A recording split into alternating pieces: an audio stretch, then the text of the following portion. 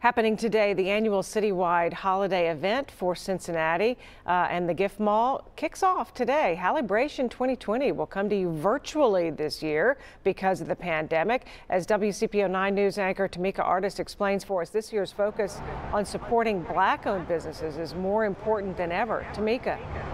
Yeah, Julie, such an exciting time, right? So this is the 8th year for Halle-bration, which literally is a holiday celebration, a hallelujah celebration of the holidays. That's what the organizers tell me. Now, in the past, the event has been held at the New Vision United Methodist Church, which is on Reading Road. In fact, we can show you some images from last year's event.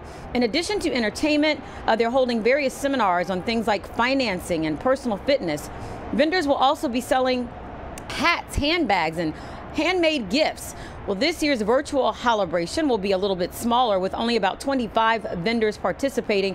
They are all small Black-owned businesses, many that have struggled to stay afloat during this pandemic. Now, the event chair and co-founder, Kathy Lewis Norman, says that she hopes the community recognizes that when we support these businesses, it sends a positive message that we are all in this together.